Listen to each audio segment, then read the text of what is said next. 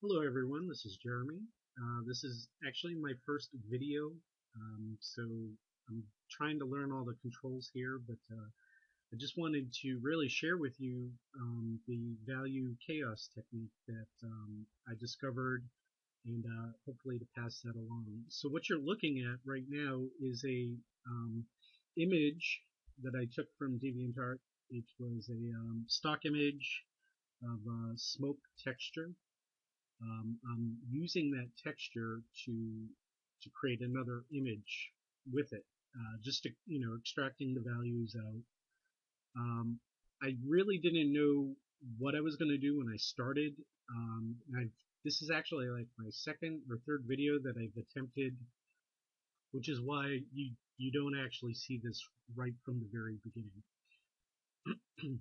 So as you see, I'm looking at I'm imagining some sort of a lighthouse, some ocean waves, and it almost looks like the image is drawing itself really.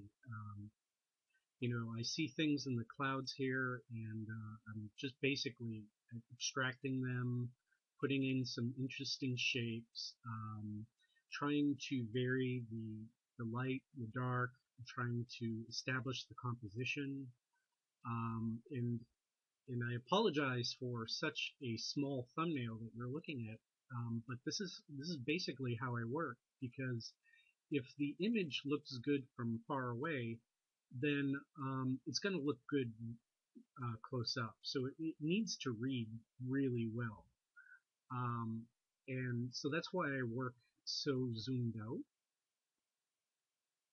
So let me see. The video itself has been sped up around 600 times.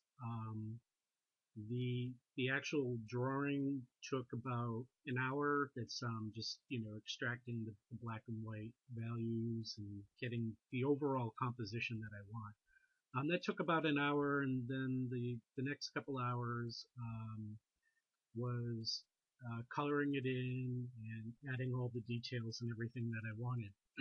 So the video itself was probably about just over 3 hours long. Um, so I started with a image that's around 1,000 in width by 16 or 618 in height. And so this is the image size that I usually start with. It's the thumbnail. I love this this technique. I never knew it really existed until I started learning the the digital drawing this last year or so. I came upon it somewhere on the internet. It could have been Fengzu or um, some other website. I really don't remember. Um, so what can I tell you about this method? So, or what else I'm doing here? The brushes that I'm using are pretty much any brush that you can find online. I did make some adjustments to them. In fact, I use mostly my the chalk brush a lot. I use my what I call my sketch brush a lot, the scribbler. I love these few brushes, and I don't really vary too much away from them. I did add a little bit of texture brushes to the Lighthouse itself, as you'll see later on, but I do that towards the end, and I probably could have done more post-processing image rendering on this, but I'm just kind of lazy about those types of things. I'm sure I could push the image more, but this is the part that I really enjoy. Just creating something from nothing. I've always had a problem trying to draw what doesn't exist. This I have no photo references for this. Everything that I'm doing here right now is basically from my visual library.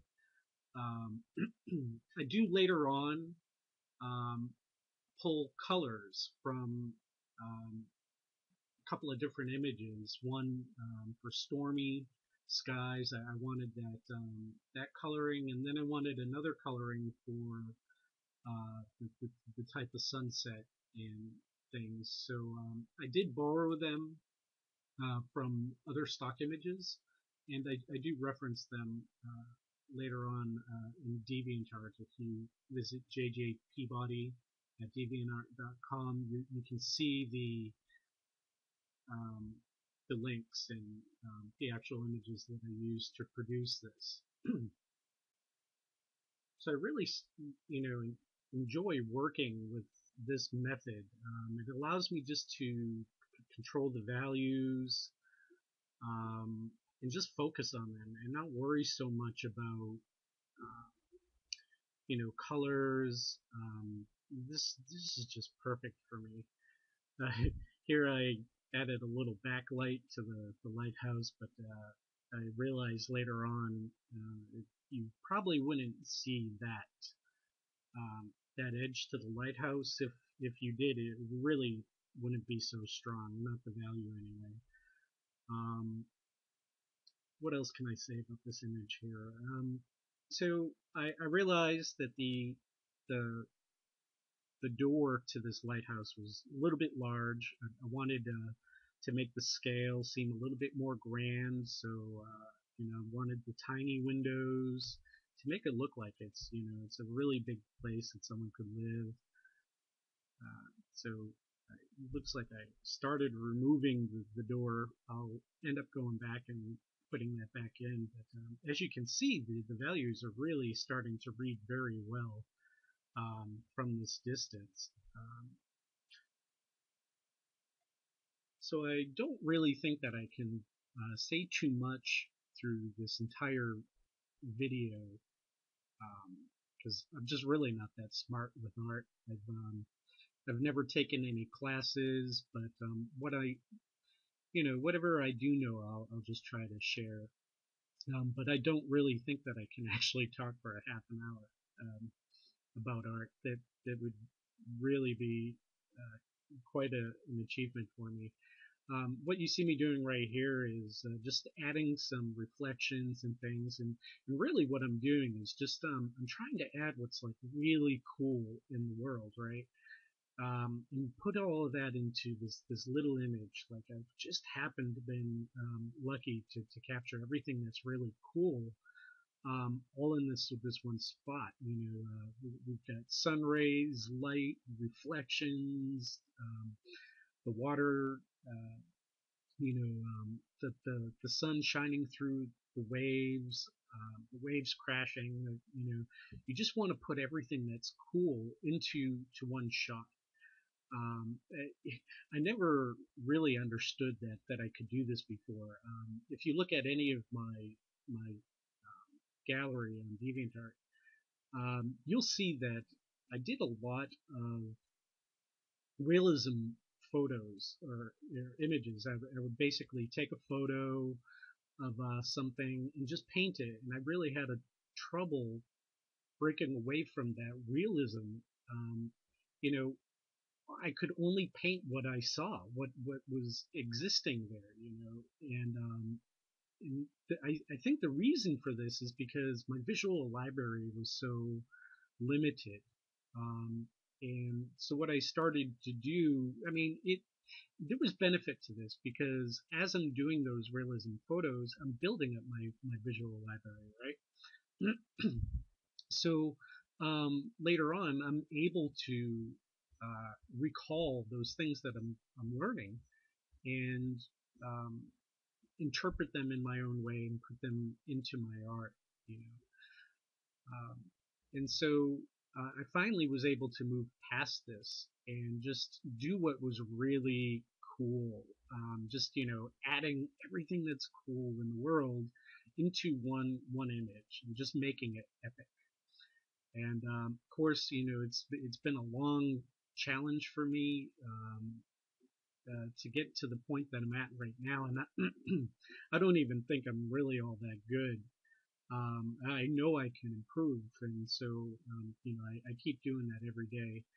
Um, but these things that I'm learning, if I can pass them along to others so that they can improve themselves, then that's great. If I can inspire anyone, then that's awesome. So what I'm doing here is I don't know if you've been just listening to me or watching what's going on here. I'm using the contrast and the values to create depth. Um, I'm using the waves and light to focus attention, and to, I mean, if you look at the waves, they kind of curve around into the lighthouse. Um, this is a trick that I learned for compositions, and I try to do it subtly. I don't like doing things so obvious, like, this a sharp angle on the rocks or something to point at the lighthouse. I've seen some images that they really can go too far with those, and just everything just points to the lighthouse, and it just creates so many sharp edges, and it just really makes it uninteresting to look at, and unrealistic.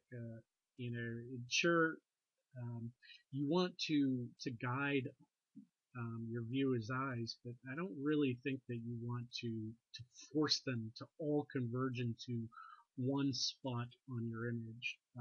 You really want the viewer's eyes to dance around the image, and really see everything that you put there.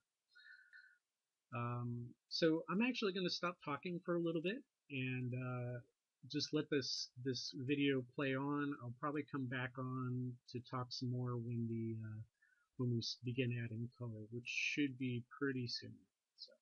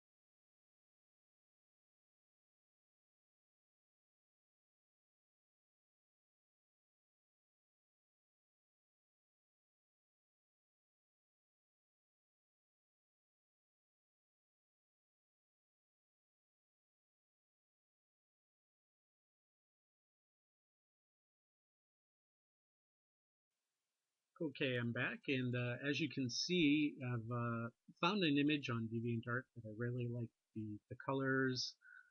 So I'm going to extract those colors, and I created a color overlay layer. Actually, it was color. I switched it to overlay, and I'm just basically extracting the colors from the stock image and applying them to my little world here. This is the technique that I use, that I am really enjoying, that the colors I picked from the waves. So, this is entirely my image, but, I'm just borrowing the colors, and this is perfectly legal to do. Um, and it, it just allows me not to have to create everything from start. The values on the image itself has been color balanced, and they're already interesting, right? And so as you can see here, I've already removed the image, and I am picking a few of my own colors here, and just kind of working with that. Now, what I've been doing here as well is you see a lot of blues, and the warmer colors add a nice contrast. So not only should you add contrast with the light and dark, but you should also add contrast with your colors and your saturation.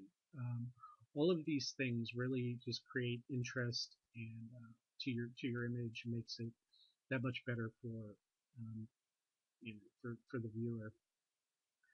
I really have no idea what I'm doing here. um, what I've been trying to do is just I'm playing around with the colors. Obviously, I realize as I'm doing the land here that things just didn't look quite right, so I'm borrowing more colors from the stock image that I found. And I'm picking colors from the sky. Nothing's really new. I'm just reusing the colors that I've already found and established, and putting them down into reflections, and adding more seafoam because seafoam's always cool. Um, and let me see. So right now that's the stormy sky that I'm extracting. Later on, I'll actually do the sunset, and I don't know.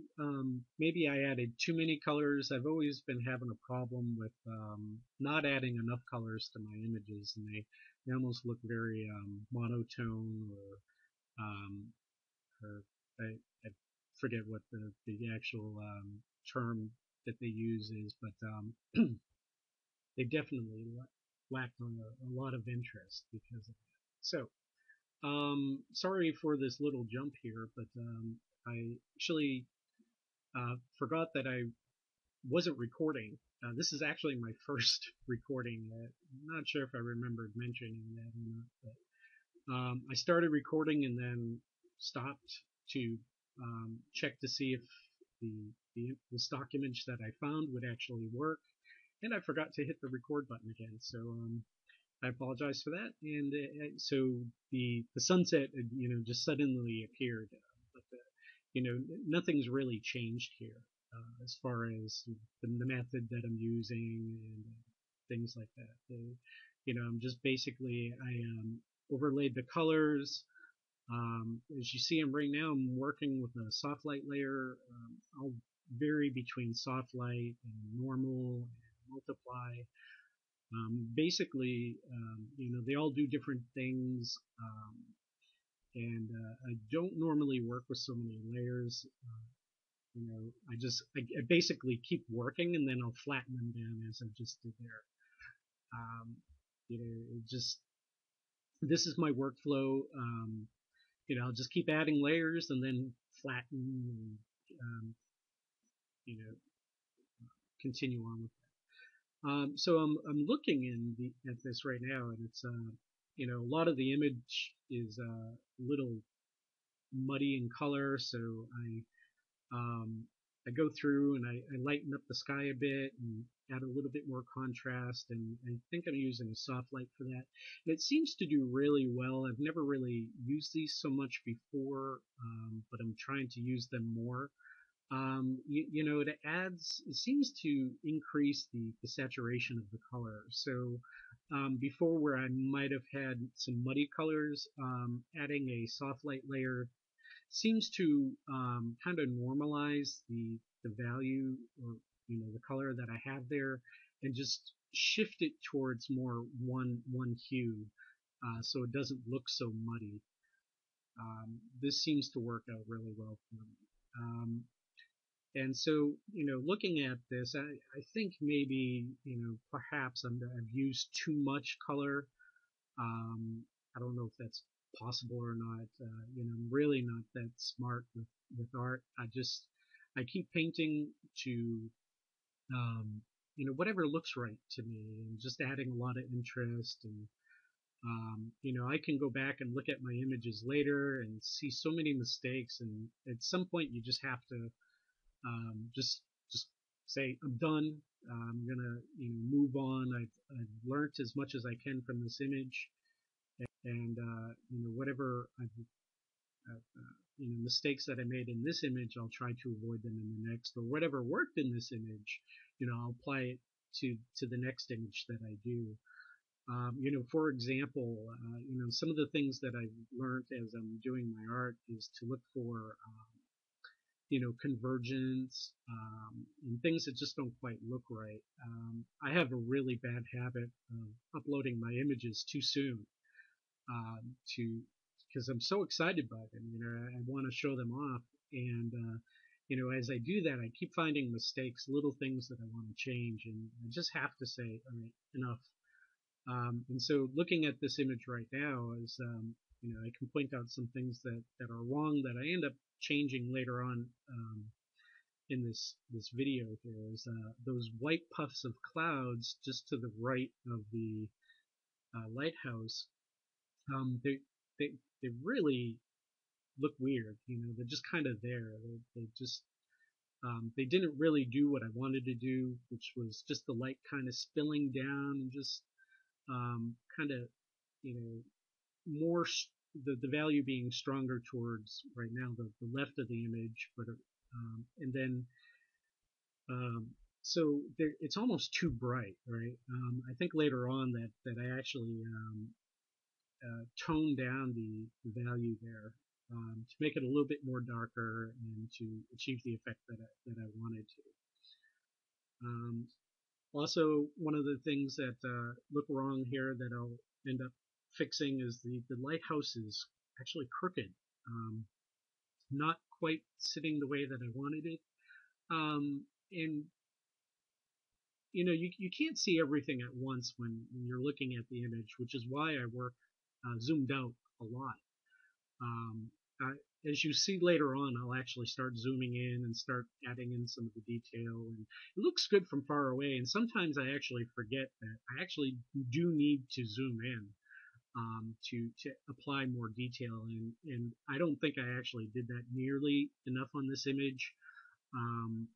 This only took 3 hours. That's not a lot of time for an image, and I definitely could clean things up a lot more.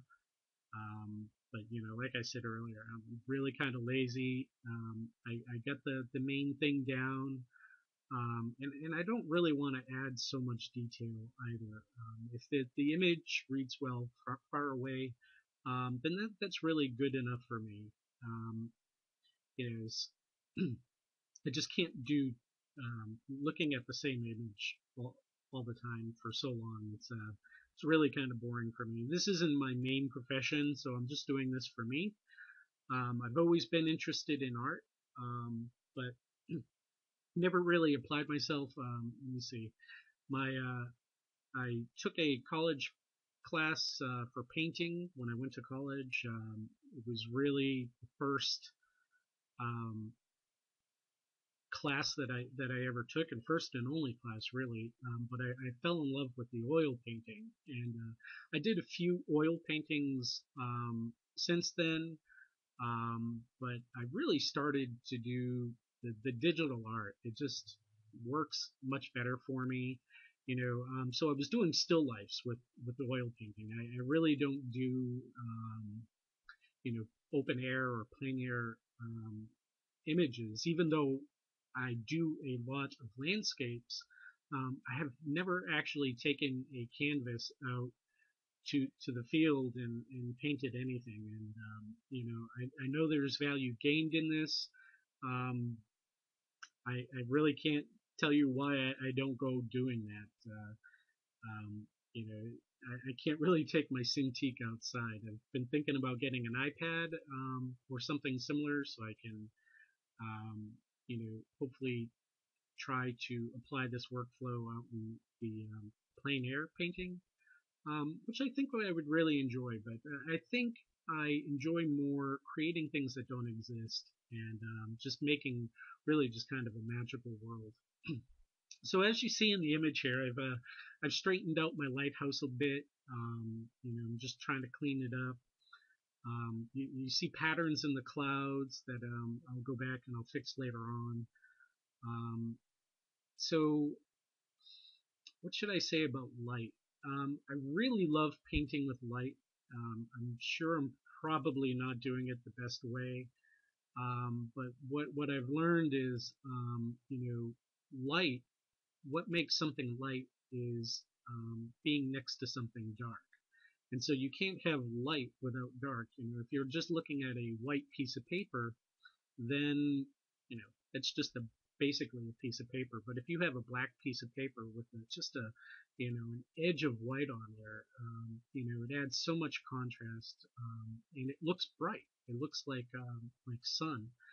And so this is what I do with the black and white values.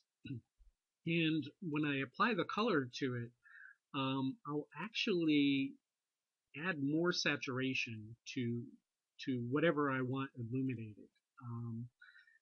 because as light's bouncing around, it's really adding color, and so I'll really make the value saturated.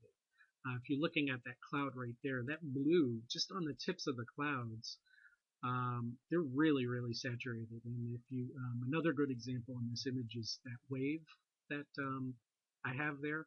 Once it zooms out again, you'll be able to see it. Um, so there's so much light coming in there, and it's just scattering around in the wave, and it actually adds color. And so that's why it's just so saturated, that the light's just filtering right through there, bouncing, scattering, and you capture this as an artist because it's cool, right? And you just want to add all these cool elements to your image, and so that's what I'm doing. And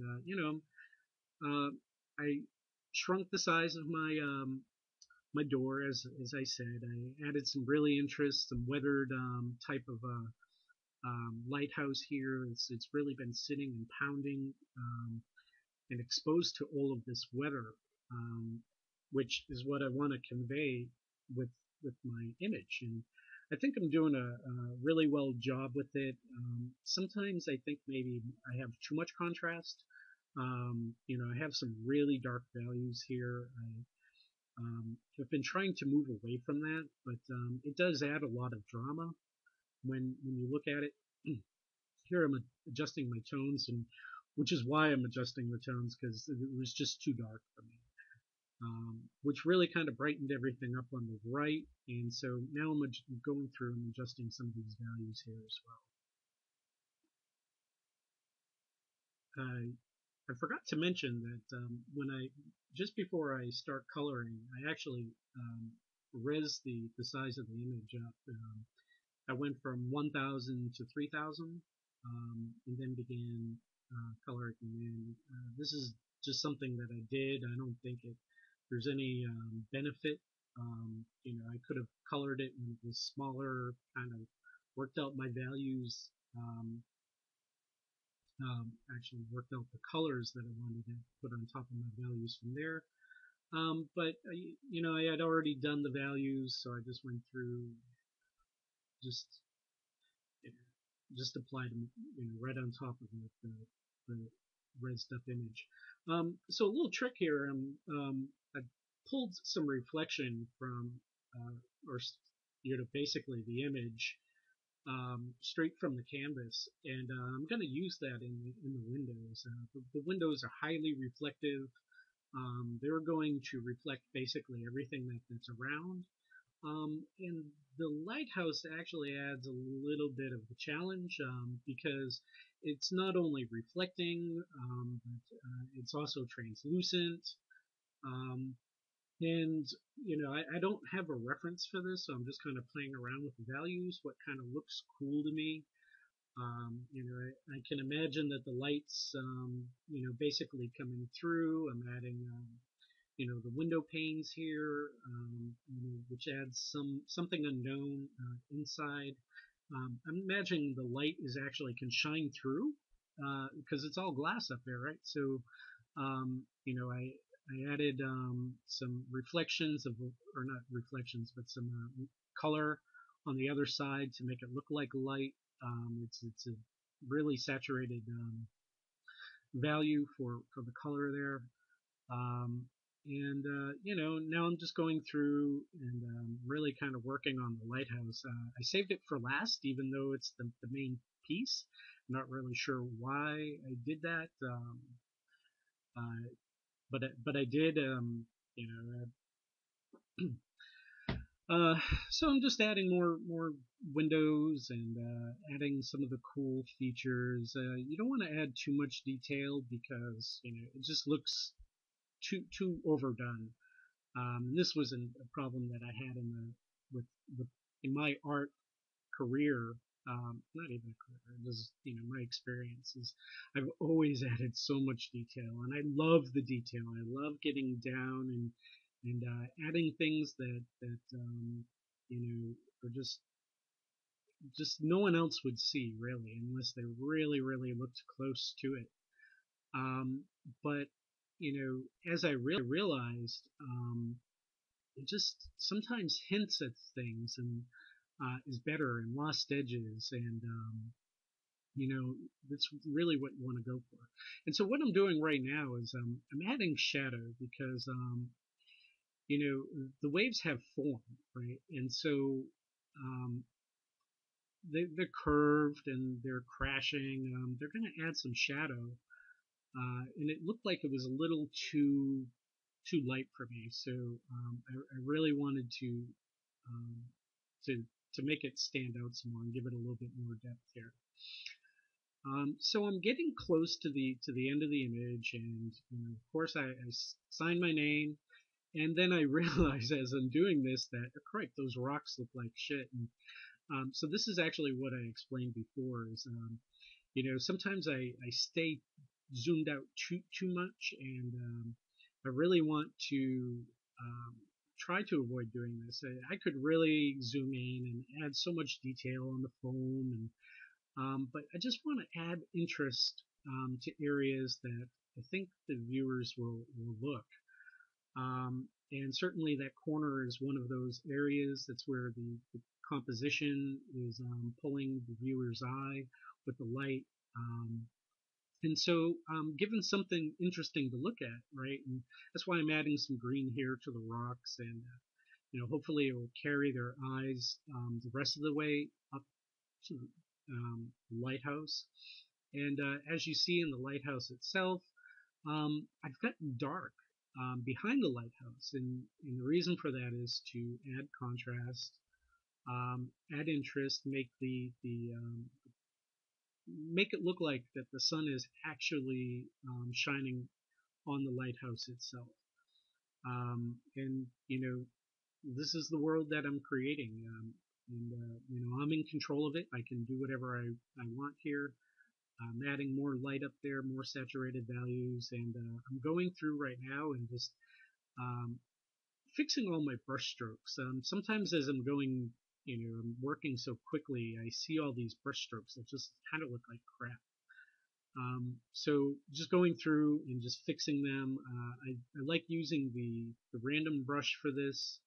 Um, some of the values on the bottom of the clouds just don't look quite right. I think I'm about to go through and fix them here.